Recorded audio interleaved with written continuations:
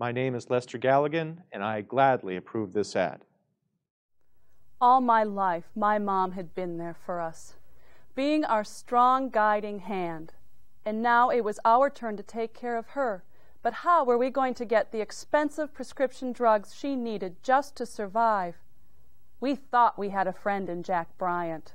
And you would be wrong. Jack Bryant is in favor of prescription drug plans that give huge breaks to wealthy drug companies. Plans that will eventually bankrupt most senior health care plans in this state. Mom's dead now. And I'm gonna get you, Jack Bryant, if it's the last thing I do.